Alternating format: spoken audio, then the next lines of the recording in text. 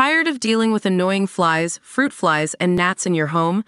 The Zevo Flying Insect Trap is your ultimate solution. Don't wait.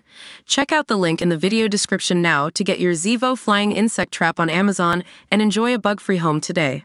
Former President Donald Trump's mommy issues were on full display in his Monday night interview with Elon Musk, an ex-FBI agent has claimed.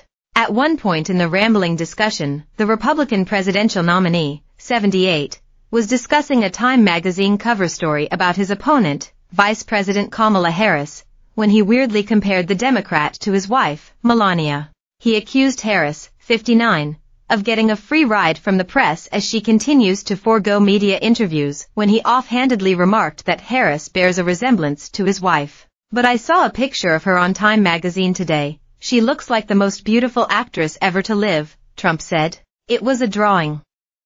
And actually, she looked very much like a great first lady, Melania." He went on to mispronounce the vice president's name, repeatedly referring to her as Camilla. "She didn't look like Camilla," Trump said. "That's right. But of course, she's a beautiful woman. So we'll leave it at that." Americans across the country watched the exchange happen live, and many said on social media they found Trump's comments about the vice president off-putting. Former FBI agent Asha Rangappa, however, did not seem surprised by the former president's remarks. "I knew it. His brain is short-circuiting because she is attractive and formidable," she posted on X. "LOL, he is toast." She said the former president recognizes and is slightly scared of, and in a weird way, craves the approval of strong intelligent women, saying there are some mommy issues going on there.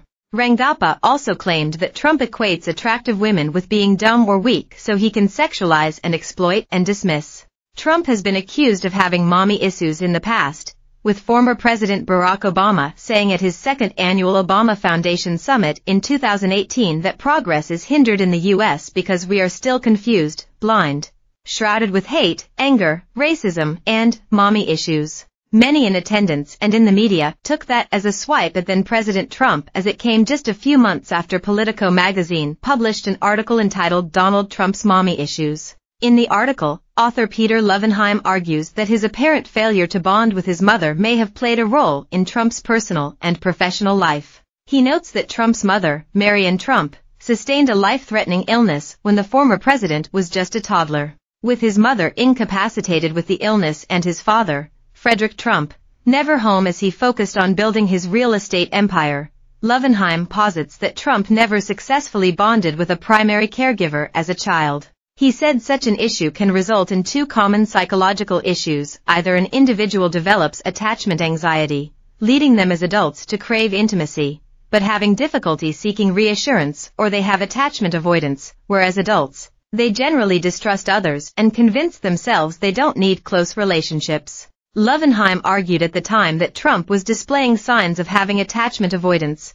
pointing to what he described as the former president's sense of self-reliance and inability to acknowledge self-doubt, his boasting of sexual encounters, and the fact that he has had multiple marriages and very few close friends. The author also cited Trump's many flattering comments over the years about his mother, calling her fantastic, tremendous, very warm and very loving, but providing a lack of early childhood memories to support those sentiments.